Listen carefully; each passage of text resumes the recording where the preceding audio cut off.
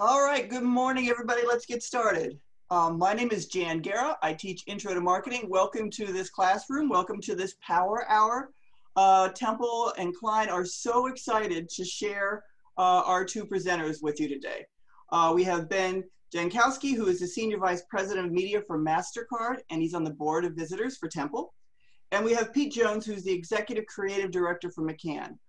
We've been working over the past couple weeks to put this together, and I'm so excited with all the different things they're going to share with you. If you could, in terms of housekeeping, if you have any questions that you'd like to run by them, send me a private chat and I will put them together and we'll have some lively discussion at the end of the presentation. So with that, Ben, are you kicking us off? Pete is actually. Oh, Pete. No, Pete is kicking us off. Okay. Hi, everybody. Thanks for having us, and it's a pleasure to be talking to you on the Power Hour. Very unconventional, I guess, these times to do these presentations, but a quick introduction as to who I am and why I'm here. Pete Jones, Executive Creative Director, and if you can't hear me or see me or whatever, please let me know quickly. On slide 3, I work for McCann XBC, and we are part of the McCann network, and we have 180 offices in 120 cities. We're a global agency. One of the biggest networks in the world. Very lucky to be a part of this group. In case anybody doesn't know, on slide 4, McCann has a long reputation of being a great agency, but also in sometimes being a, evil empire. We were depicted in Mad Men as being the bad agency, the sellout agency. We invented the great campaigns like the Coca-Cola Mean Joe Green commercial, amongst L'Oreal, Is She Worth It, or You're Worth It campaign. A lot of great work. It's been around since the 1920s. On slide 5 is just a little bit about my journey there. I graduated in '92. I always show this when I talk to advertising students. I was not the best academically. Graduated with a 3.0. I say 3.0, it's a 2.9. I raise it up to a 3.0. I was on academic probation, but I got lucky. At some point in my, collegiate journey, I saw a Nike commercial and I realized that's probably what I wanted to do. And I took an advertising course, and it was the first time I ever got an A. And from there, I had a great group of mentors and teachers. Dr. Mara was someone I still have stayed in touch with and has been a great influence while I was there and thereafter. Graduated in '92 into a great recession,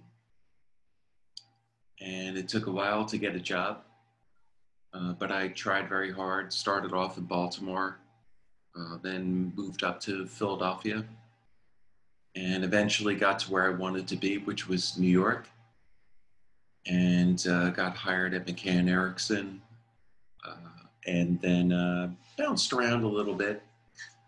And was lucky enough to come back to McCann and work there on a few big accounts, which you'll see on slide 6.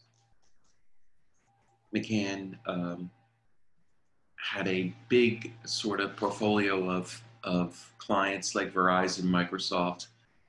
And I worked on Major League Baseball, Nikon, Goldman Sachs, and then eventually worked on Mastercard and lucky enough to work on the Priceless campaign.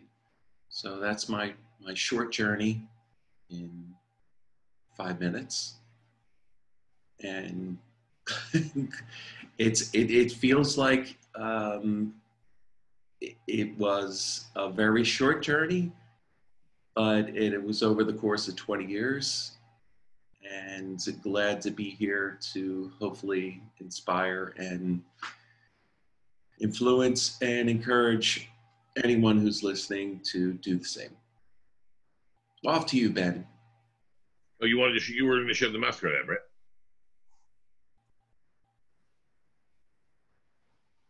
Yeah, I was going to show a little bit of the Mastercard reel, which the campaign started in 1998, I think. And here's just a few things that sort of launched the campaign and sort of the favorites, but also just to show how things are so different than when that campaign started. So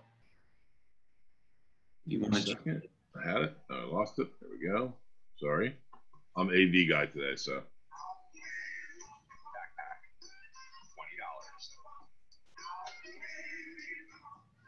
Being with people who understand you, priceless. There are some things money can't buy. For discount stores, there's Mastercard.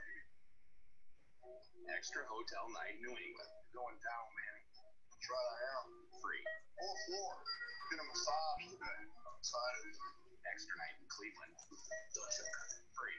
Good call. I was cutting up for into a fruit salad or something. Thanks. Extra night in San Diego. Morning. Say guy.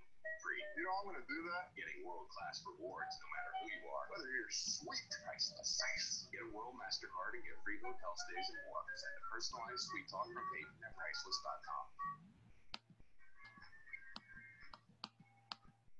Hell yes. Love baseball. Do you want a golf tip? Get a Mastercard. It gets you lessons from pros. Couldn't even get this burnt once. Now somebody did hit the card. Did you hit the card? Access to TPC golf courses. You hit the card. Maybe even a priceless surprise. Not everybody gets to see Tom Watson. That was awesome. We put that over 400 million vacation days go unused every year. Really? That's the stupidest thing I ever heard. That makes me laugh. They're paid vacation days. That's not stuff. You sure you have your excuses for all reasons for wanting to travel? Or better, Klein, if you guys agree to travel more, we'll all do better at school. There have been studies. Well, how will I understand another culture? I will learn to follow from set. Really? I want to see the sun. I want to see the mountains in North France. I want to see the forest. New Jersey. I need vitamin D. Vacation. So not asking for much. Just want one more day. One more day. One more day. Just a day. For help planning your one more day, contact Mastercard Concierge Services or download our new app. Because one more day is priceless.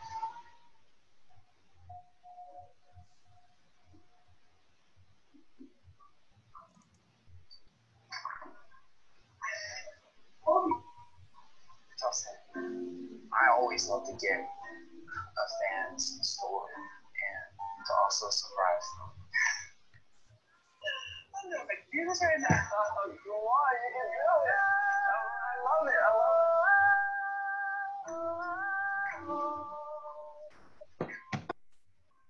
If you have a Mastercard, you could get a priceless surprise. Concert tickets, trips, even a visit just in Timberland. Dude, man,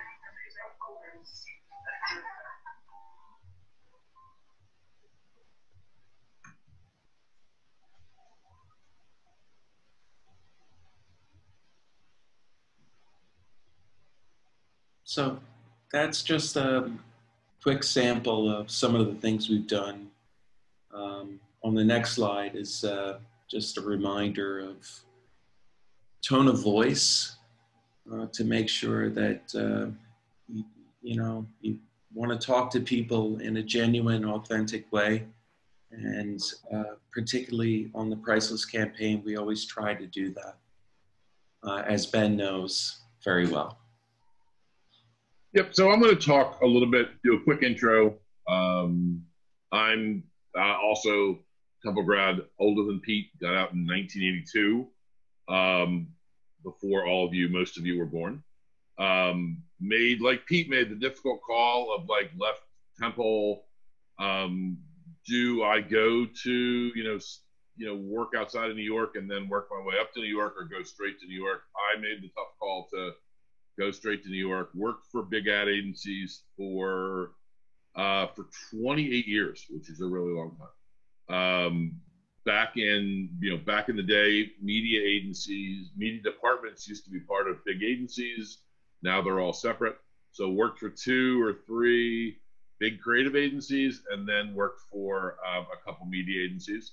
And then 9 years ago, made the move, jumped the side of the desk and moved from agency side to client side.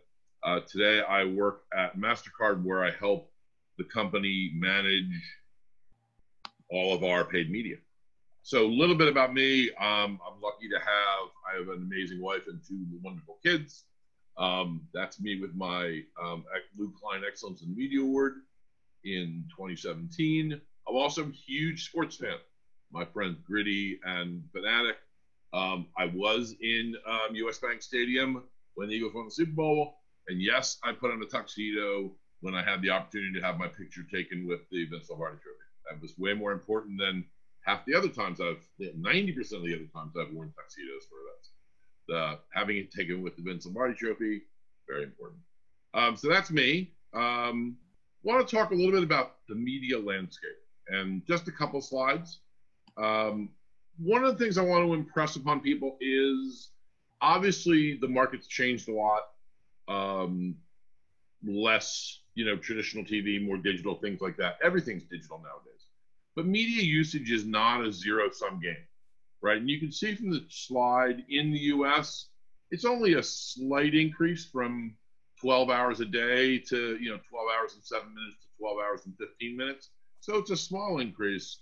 Wanted to make a couple points. One is 12 hours a day. And I'm an adjunct instructor, and I teach an intro to media class, just like Jen teaches one as well. When I talk to students about media usage, it's always like, well, I don't consume a lot of media. I do a little bit of like Pinterest and Facebook. But if you really think about, and one of my first projects I ask my students is to spend a week and think about your media behavior. Average person's 12 hours a day. If you sleep 6 hours a day, then 2/3 of the time you're spending while you're awake is consuming media. And that number continues to go up. US examples here, but in other countries, China, India, some of the developed countries, the amount of time spent in media is going up 10, 15% a year. So when we think about that, we think about our challenge as marketers. The challenge is, how do we reach people? How do we get people who are focused and dedicated? When's the last time, if you're a student in any class, and I know my classes, I'd say 60% of the students, if not more, have their mobile phones out. Maybe they're taking notes. Maybe they're texting a friend. Maybe they're playing, maybe they're playing the game. But it's very, very difficult to reach people in a fully dedicated environment. I think about even myself today, when I'm watching linear television, and I'm a sports fan, so I watch lots of sports. I've been suffering last month. I've got my phone, I've got my tablet. I'm always consuming, media. So when you think about when your job's to impact and reach people, they're not sitting there waiting for your brilliance to show up on the TV screen. You have to work really hard at trying to find ways to impact them. The other thing I want to focus on is, it's a $600 billion industry. It's one of the most dynamic industries going, and it continues to grow at a faster rate than any economic indicators. If you look at categories that grow, media always grows at roughly double the rate of the world's gross domestic product. Why? Because there's constantly marketers who are trying to compete for, you know, fewer and fewer impressions, right? It's harder to reach people, and you've got so much money trying to chase them. So the media industry is really dynamic. The $600 billion industry. And the good news is there's some really good parts of this. One of the things is there's a lot more choices. Like back in the day when dinosaurs were on the earth and I was starting out in this business, a client would pick up the phone, they'd call their agency, they would call a TV company, and all of a sudden you could see it from the little exhibit on the right. And all of a sudden you get to see, you know, consumers get to see an ad. Today in the digital space, and I'm showing a really small image of something called a Lumascape chart. If you wanted to really freak yourself out, go Google Lumascape charts. There's 5,000 companies in the digital ecosystem. So the good news is there's 5,000 companies to work for, and there's lots of jobs roaming around out there. But the bad news from our standpoint, from a marketer standpoint, our jobs are really hard. Doing a great job in integrated marketing and digital is exponentially harder than it used to be. Ratings are down. There's more choices, which makes the world really, really, really fragmented. There's also a huge amount of risk, right? So a lot of the things you guys have all seen, those websites you kind of get clickbaited into, those are just there to drive advertising impressions. No one's spending any time creating content. They're just, you know, packaging snippets of innocuous information and trying to force you to click onto a site so they can make money. So the point is, really dynamic industry. There's a lot of things going on. Our jobs are a lot harder than they used to be. A lot harder to reach a lot of people, a lot harder to drive scale. But then again, the good news is it's a dynamic industry. I can't imagine what I would be doing if I wasn't doing this, because I still love it, even after 38 years. And there's lots of opportunities out there. So that's the good news if you're a senior out there looking for your next adventure. But you think about the consumer. So consumers are, I think the technical word for it is, they're pissed off at advertising, right? They see over 700 ads a day. The attention span is non-existent. And in turn, they're using things like, they're using 615, this chart says 615 million. Now it's probably a little bit higher than that, are using ad blockers. So 615 million is roughly 30% of this country, 25% of this country are using ad blockers. They're going out of their way to not see ads. 85 million people subscribe to, streaming services or video services that don't have ads. The people are going out of their way, they're paying so they can avoid seeing ads. So what do we do about that? I think one of my favorite data points is this data point, which came from the consultancy of, I think it came from McKinsey. 10 years ago, brands had 2/3 of all the touch points that were out there. If you looked at all the communication, 2/3 of them were brand led. Advertising, promotions, in-store, all that great stuff. Today, it's completely flipped. The volume has gone up exponentially, but now 2/3 of the touch points are consumer led. All the things we do in social media, all the things we do with influencers and ambassadors, and all the things that we do. Everybody's a content creator today. So how do we deal with, and Pete kind of talked about it, we talked about how advertising's changed. How do we deal with it in terms of, we can't talk to the consumer in a one-way communication like it used to be back when McCann was formed in the 1920s. Now we have to be a lot more interactive. And I'm going to turn it back to Pete, and he's going to talk about some work that he admires. Well, there's so many slides that Ben had that make me feel like it's depressing, like we have no chance. We can never get through. We can never do anything good. The world has changed. No one's paying attention to us, and he's absolutely right. But I just feel like it's an opportunity. Don't be depressed. That's exactly right. There's opportunity.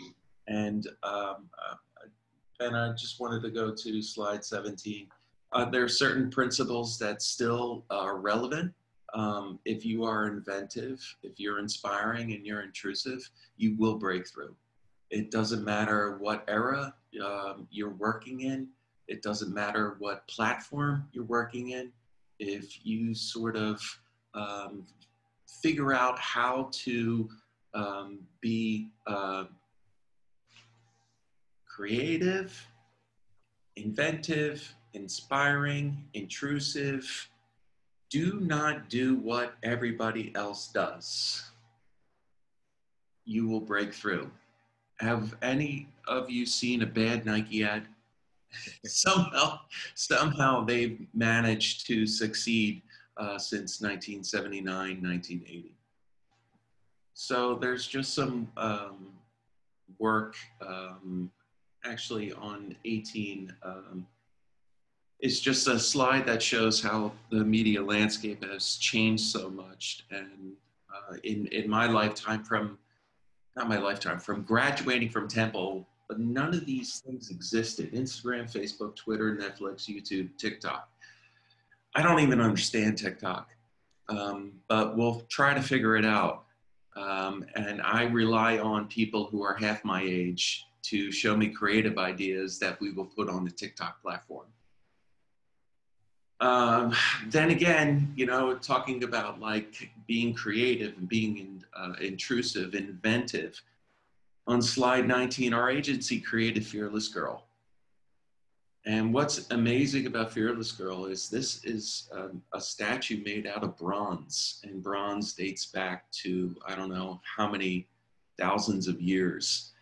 It's not the most technologically advanced execution ever, but it was smart. It was a great placement. It was done at a perfect time, right after the elections. It was launched on, forgive me, I believe it was National Women's Day. I'm not sure. And it was placed in front of the stock market bull. So inventive, innovative, and intrusive can take any shape or form. So I think that any time can be a time for great creativity. On 21 is one of my favorite campaigns. It's a little dated. It may be 5 years old. It's called Dumb Ways to Die. And I imagine the creatives were briefed on something to talk about safety on railways, which could be like, oh, a very boring thing to do. But what our McCann sister agency in Sydney did was an agnostic campaign that I guess it exposed itself and manifested itself in so many different ways. So if you want to just show that one, it's a great way of creativity at any time. Some people don't listen to public safety messages. So how do you get them to care about being safe around trains? By turning your message into a cultural phenomenon. The idea was simple. Being unsafe around trains is the dumbest thing you could ever do.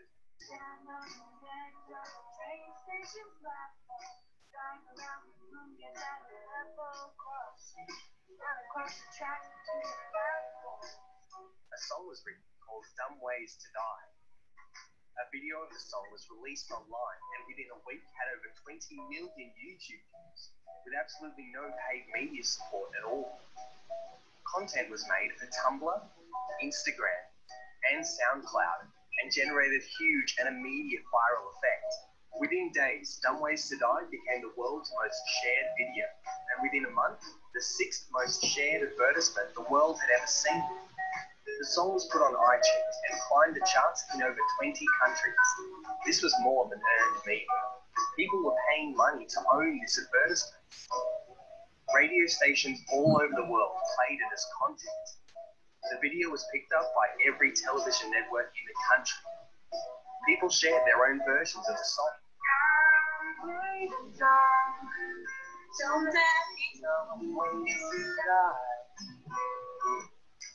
Made parodies, created all kinds of content. Schools everywhere adopted the campaign. Just 6 weeks after the launch, total views of the film, including repostings and cover versions, neared 50 million. Dumb Ways to Die became the most shared public service campaign in history, and a message that people needed to hear had become a message that people wanted to hear. So many dumb ways to die. Safe round train. Message from Metro.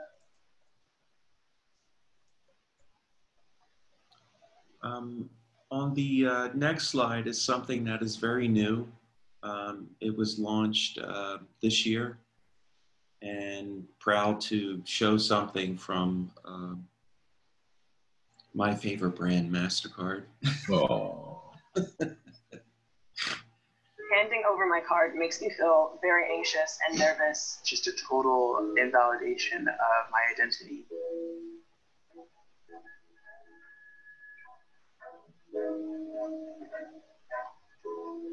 I tried not to focus on that because it happens so often. I used to have moments of anxiety and moments of panic. It puts me in a place where I feel like I'm in danger. It just sucks every single time. They look at it and they look at you, and they look at it and they look at you. Oh, is this actually you? Are you serious? Oh my god. Stop. That's so cool. That's incredible. That's who I am. That's who I actually am.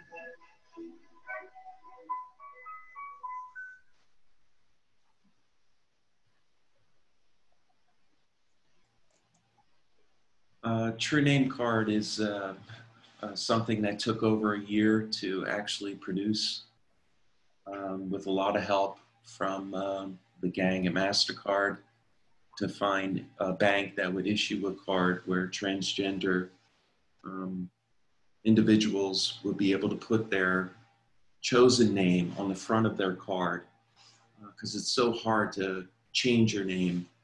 It's a big process. And I love this idea because the brand actually went out and did something, and it's connected to an actual product. The next thing is REI. Sorry. Sometimes you don't do an ad, you just do an action. And REI Opt Outside was a great action.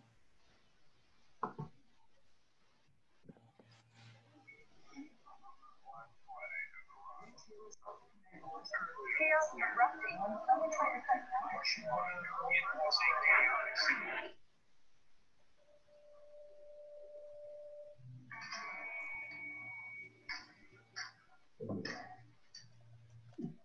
Taking a stand against the Black Friday frenzy, a major retailer is refusing to open on Black Friday this year. REI. Global retailer REI, all of its locations will be closed on Black Friday. And it won't be processing any sales online. It will pay employees to take Black Friday off and spend time outdoors.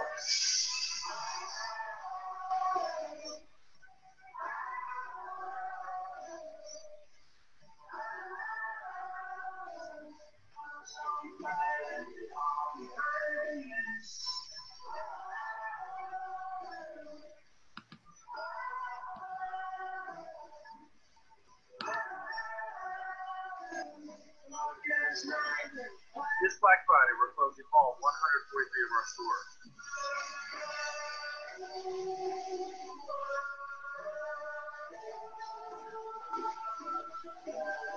We'd rather be in the mountains than in the aisle. Join us on November 27th at Opting Outside.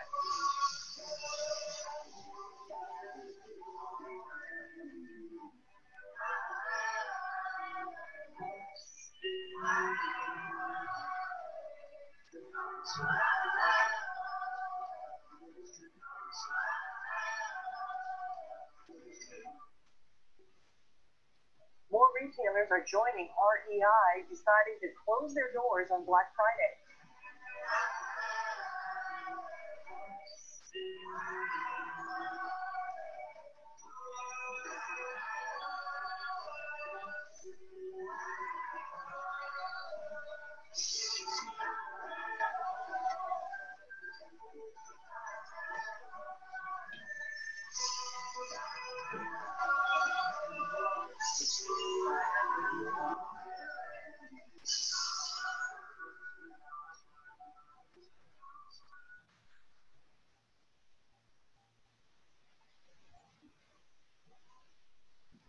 Sorry, just quickly, the last one is something that I always like to share with anyone going into advertising, especially on the creative side. A lot of times when you get an assignment for like a banner or a brochure, creatives will moan and say, I don't want to do a banner. I don't want to do a brochure. That's boring. But this was a brochure that was done for a solar company, and the only way you could read it was when you could go outside and sunlight would make the type appear. So it's just another example of creative opportunity, and doesn't always have to be a great big film.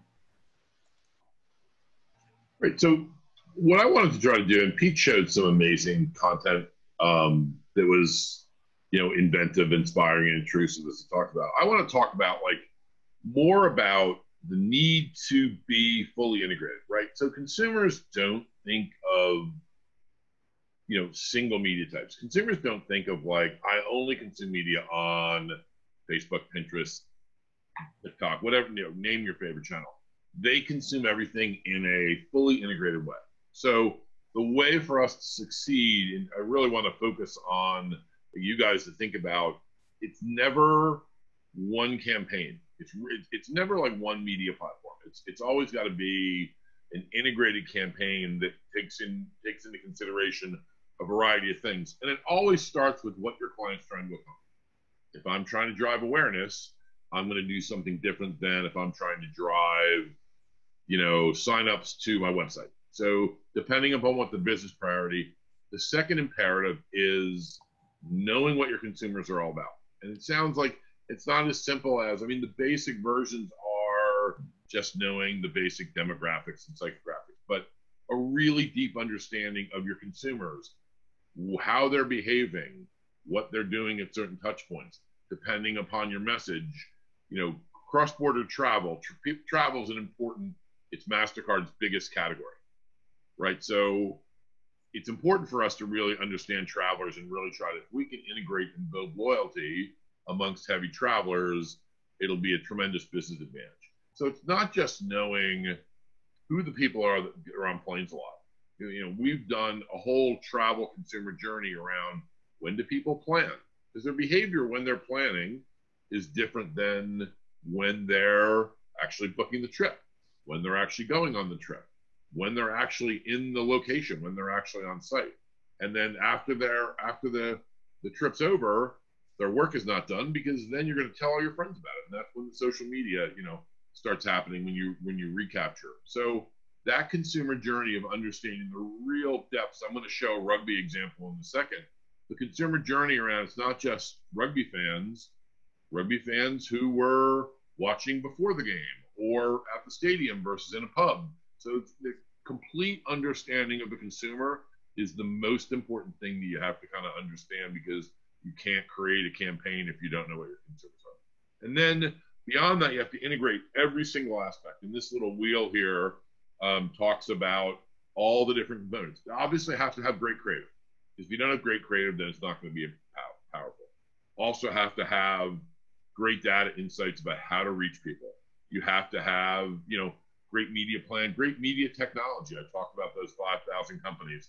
Having great technology so that you can learn and optimize and measure results and things like that. In the case of the example I'm going to show you, we leveraged other assets. We leveraged important, Mastercard is a very experiential brand. Priceless was rooted in a consumer insight that experiences matter more than things. When our competitors, 20 some years ago, when our competitors were talking about membership has its privileges and everywhere you want to be, very capitalistic things, we were talking about, Priceless and how, it was more important to have experiences. So we're very experientially driven. And as such, we do a lot of sponsorship things. We do, and I'm going to show you an example in a second about rugby. We sponsor Major League Baseball. We sponsor the Grammys. We sponsor a lot of chefs, and so we spend a lot of energy being experiential marketers, and we have a lot of sponsorship assets. The last thing about the integrated wheel is research, right? If you can't measure success, if you don't know ahead of time what your success measure is, when I teach my class, I bang on all the time about being very specific objectives. If you say, I want to grow awareness, growing my awareness 1% versus growing my awareness 30%, very different job and very different task. And if you don't know what you're trying to measure, if you don't know what success looks like, you can't develop a plan. So I don't mean to sound like the research wonk, but it's like you have to really think about your measurement plan. Measurement is not an accident. You do, and trust me, I've seen it, not only at, with students, but I've seen it in real life. Pete can smile or like hide his head because he knows that Mastercard does this more than we should. We'll do a campaign, we'll see what results look the best, and then we'll say that was our success measure. You can't do it that way. You got to really think about how do you drive success at the very beginning. It's the most important thing to think about. So I want to show one example. If I get my computer screen to move. Oh, no. Uh-oh. Come on. That's a problem. Huh. Sorry, guys. I was doing so well. There we go. Now it's going to move 5 slides in one. So wanted to show the wheel, the wheel. It's literally 1 page. I spent 2 years planning the Rugby World Cup, which is the 3rd biggest sporting event in the world. Happens every 4 years. It just happened last year.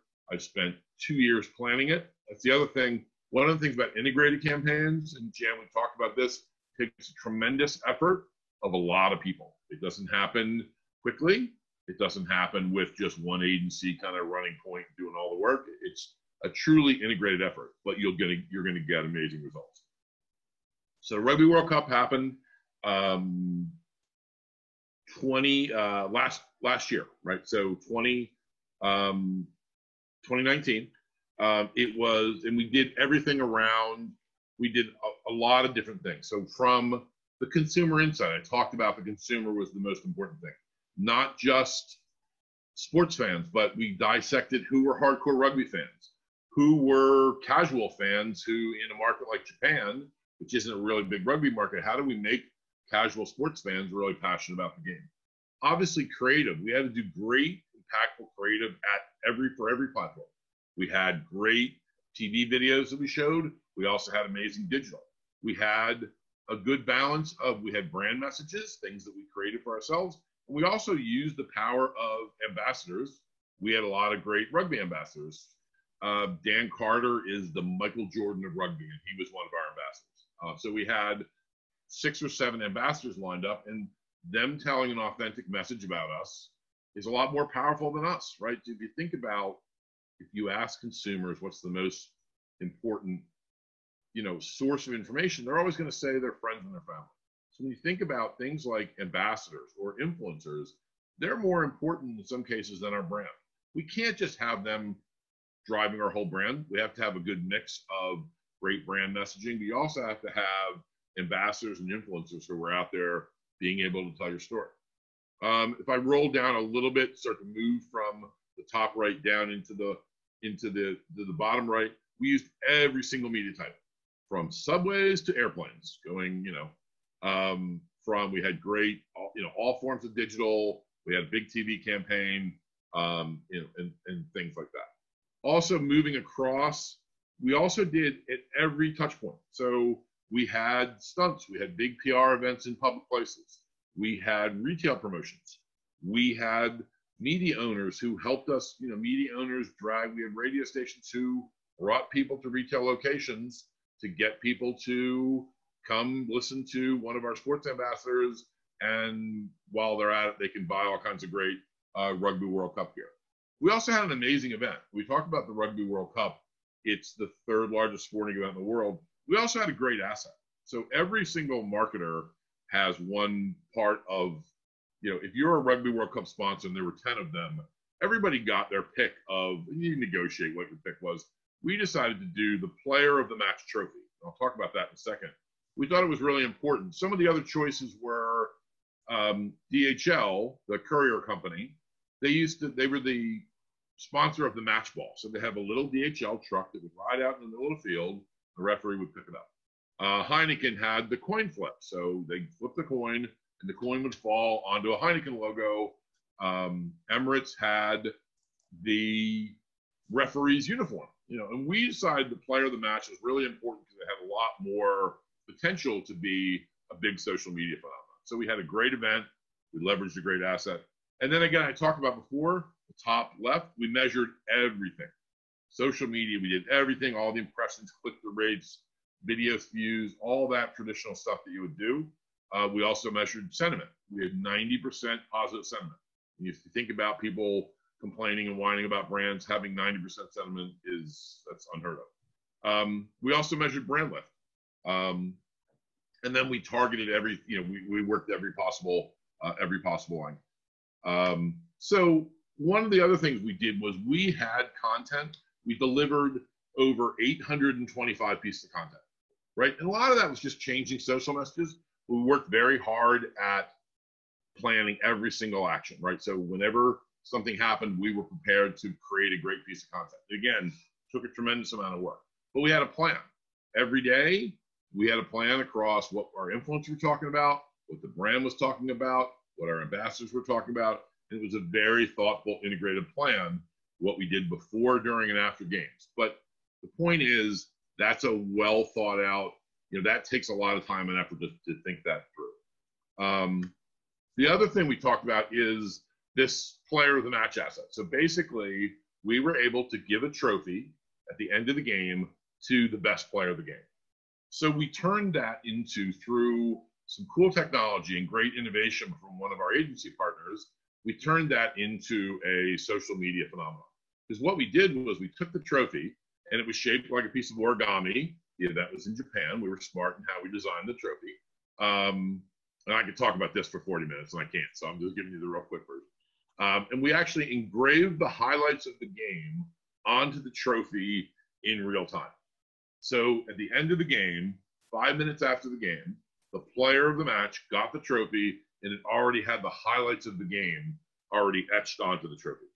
So that's a really, really cool piece of innovation.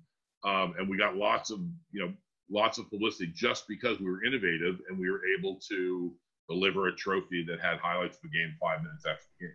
We also turned it into a huge social phenomenon, right? We turned it into, every time something happened around the game, we were able to, make it a social media, message. We stayed relevant because every time something happened in the game, we could flip out, hey, Pete Jones just had an amazing try to put the United States ahead of Tonga. Should Pete be the Mastercard player of the match? So if we just did constantly, as the game went on, we constantly refreshed our communication and kept that player of the match and Mastercard relevant, we were driving higher social media engagement. So we had a whole bunch of elements into this in terms of how we delivered the trophy, which was really cool.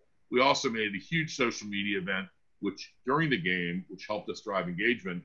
And then after the game, we actually had partners lined up to be able to, we had people like DAZN and Sport24 and a Japanese sports channel. They would actually create customized highlight packages, whoever the player of the match was. Pete Jones was the player of the match. They would create a short 90-second highlight of the amazing things that Pete did during that game, and we'd have it distributed a half an hour after the game. So we worked really hard to work media partnerships, technology, to make it a really fully integrated campaign. I had a really cool example to show you, but I don't have time for it. I went a little bit long, of just how we work with a partner to we actually got, once the game was over, we actually showed a customized message that looked like it was actually in the game, congratulating South Africa, who won the tournament. In the game, literally in the context of the game, we congratulated South Africa for winning the game, and we had the play-by-play announcer who did the voiceover. So if you get a chance, I think we're going to send this around. You guys can look at that link. The other thing is we measured every single thing. Every day, 10 o'clock in the morning, Tokyo time, we had a call with about 5 or 6 agencies, 6 or 7 Mastercard people every single day. What worked yesterday? What are we going to learn from yesterday that we're going to apply today? So that kind of like constant measurement is what helped us drive you know, engagement rates and success and things like that. So what was our success? There were, from the top left box, there were 10 Rugby World Cup sponsors. 9 of them competed for 30% share of voice. We got 70% share of voice of all those 10 marketers. You can see from the bottom right, our engagement rates, we continued to rise our engagement rate. They continued to grow. From a business standpoint, we had 4 times the market share that we had in that market beforehand. To be fair, Japan wasn't our best market in the world, but we grew our market share by 4x, and 90% of our brand metrics were positive. So really, really integrated campaign, and I would maintain that integration, it's not just creating a cool, you know, one cool piece of copy. It's how do we integrate it is how we deliver that. Real quick, and again, sorry, I'm running a little bit long. Wanted to talk about the impact of COVID. In 1 month, the media consumption behavior and consumer behavior has completely changed. This one slide shows 95% reduction in shopping mall traffic. I don't know why it's not higher than that. And if you look on the right side, you can see these numbers from movies to dining to airports. They're all down a lot. Not everything's down. Grocery was only down a couple percentage points. And you can see what they're doing. You know, a 10x increase in embroidery challenges, a 13% increase in, Lego challenges, a 13% increase in embroidery lessons. Jan, you had the example yesterday of, like, you know, you've just started doing embroidery and you showed your, your Peter Ginsburg. 140x increase in homeschooling. That's obvious. So complete change in consumer behavior. From a media standpoint, it's completely changed media behavior. Look at the top left box. We've gone from 4.5 hours a day to 5 hours and 42 minutes a day in 2 weeks. In 2 weeks, we've dramatically increased 20% the amount of time we spend watching TV. If you look on the top right box, 32%, 132% increase in streaming hours, time spent, and 70% increase in regular TV. And it's not, it's not every single medium. News has been great. Sports, I'm a sports fan. I'm dying. I can't watch, reruns of cornhole tournaments on ESPN. It kills me. So not every day part is doing great, but some of them, news, entertainment, they're doing great. And Ben, how about if we take a break here? I have a whole bunch of questions stacked up. Could we jump into some questions? Yeah, sorry we went a little long. Yes. And everybody else, we'll put this up, we'll link it, we'll have the video and the PowerPoint so you can go through and re-look at it because there's such valuable information here. First question is, what's your best advice for seniors trying to enter the job market? Pete. Well, I guess it depends on where your passion is. If you want to go into media, if you want to be into strategy, or if you want to be an art director or a copywriter, it really depends. I've only really been talking to seniors who've gone into the creative direction. And my advice to them is to be a student of advertising, love advertising, look at it, try to get a portfolio together, take as many courses as you can that are in the creative field, and talk to people, get a network together and just try to develop your craft and take your time. It's okay, you're very young. It's okay if you make mistakes. Get a job just to get a job. That's okay.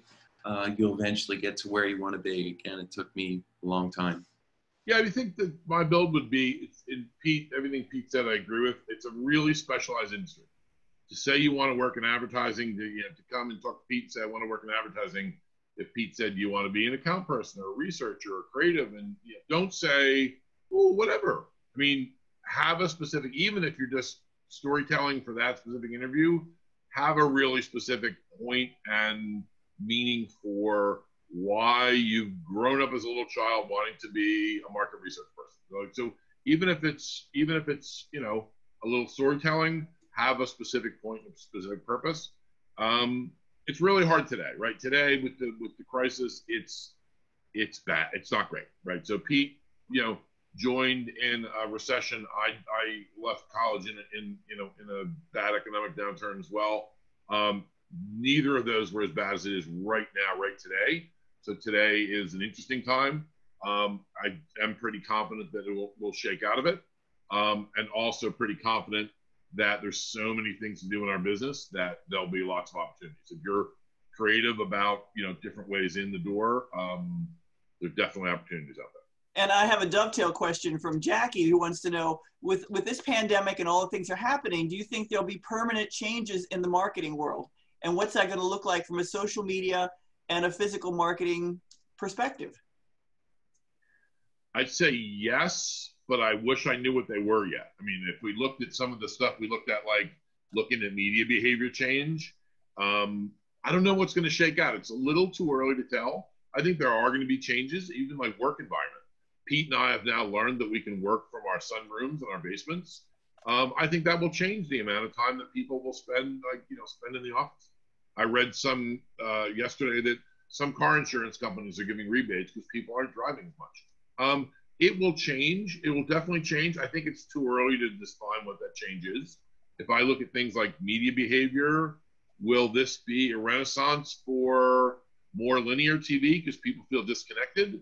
Or will it accelerate people cord cutting and streaming? I just don't know yet. I just don't know. It's a little too early to tell. We're literally in the middle of it. We're a month in to, and if you see how radical media has changed, it's definitely going to change. I think it's too early to be definitive. Agreed. All right, Ryan would like to know, for Ben, as a sophomore looking for an internship, are there ways I could get involved with global accounts? Great question. Yeah, I think that I would work on getting into, I would work at getting into agencies. I still said I was an agency guy for 28 years, and I think it's still the best entree in marketing communications. You will learn so much more in an agency than you would learn in a company like Mastercard. It's not even fun. So, definitely work on the agency side. I think that the global aspect is, depending upon, I assume you're in this country, you probably global advertising, probably got to move to a big hub like, New York or LA. I wish there were more things to do in Philly. I love Philly. I wish I lived in Philly. But from an advertising standpoint, it's just a little bit less to do for big global accounts. So if you're ready to do the New York thing, go pick on agencies and keep banging on those doors. All right, Pete, I got one for you from Bridget. Do you mind asking Mr. Jones what inspired the creation of the Fearless Girl? What inspired it? The story is, well, it's not really a story. The account is State Street. State Street is basically like a BlackRock, where they create mutual funds, and they created a mutual fund called the She Fund. And it was a fund of companies that were heavily influenced at the C level by women, either as CEOs, CMOs, etc. State Street came to McCann and said, how do you manifest this? How do you talk about this idea? And it was one of those projects, again, like the brochure. It was something that nobody really wanted to work on. But there were a few people who felt like, listen, let's just give it our best and come up with a few ideas. And it was actually Fearless Girl in its earliest conception, a bad idea. It was originally a very bad idea. It was actually going to be a cow. I swear to God. It was going to be a cow facing the bull. Bull and a bear. And the right people sort of looked at the ideas and said that is completely bullshit and the wrong thing to do. and the right people took over, and it became a girl, and actually went up to the top of our creative leadership. And, you know, you just talk about ideas and they develop, and sometimes these ideas take over the course of months. And then eventually you need a name. And I think Rob Riley actually came up, our CCO actually came up with the name of Fearless Girl. Names are important. And also one thing on like jobs, like that was not a plum assignment. And like when you're given like not the most exciting assignments at an agency, like just try to make the best. Like that team made themselves famous out of, they were probably picked from the team that wasn't like, this was not a plum assignment for a, like, it's a business to business brand that didn't spend a lot of money. Like seize those moments to make amazing happen with every opportunity when you're young, up and coming in the business. Well, Avery would like to know for both of you, how has Temple University influenced your career and your successes? Pete. Well, my mother went to Temple, and I've always been a Philly guy. And I always felt like Temple is what you make of it. And I just was, like I mentioned earlier, I was at the crossroads of trying to figure out what to do. I wasn't doing very well academically, and realized that advertising was the thing that I could do well. And I just felt like Temple had all the resources to help me get to where I wanted to be.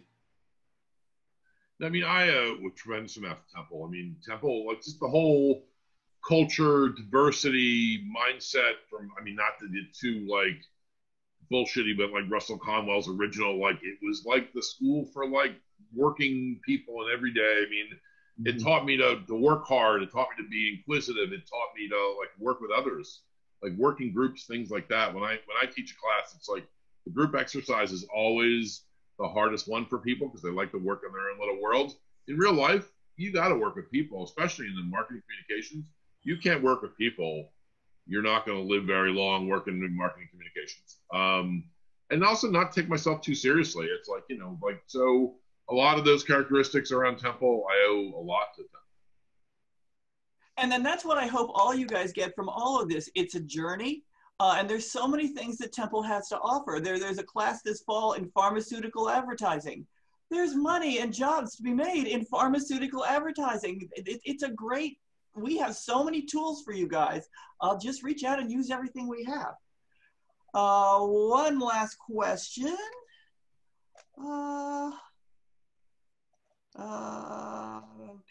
Pandemic.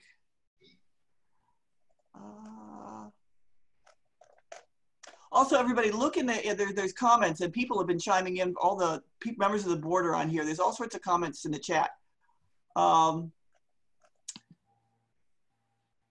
What's your inspiration from your own personal experiences, Pete? From personal experiences, I don't know. Like Ben said, I just love Philadelphia so much, and he mentioned it. It's a blue collar town, and I feel like the influences that I had, with my friends and family, have just helped me and led me to Temple. And to just keep working hard. No one's going to hand things to you. I've always felt that way. I'm a media nerd. I'm a media junkie. I used to watch TV at school, and I was studying. I was a radio, television, film major. I'm a media junkie, so I'm like, this is an extension of my like passion around media and sports and entertainment. So I'm a junkie and a nerd around things like that. It's just a natural extension. from taking my first FT Marquez, who's no longer, no longer around, but he was my first advertising teacher. Yeah, I mean, ever since the first couple classes, that's connected with my passion for media.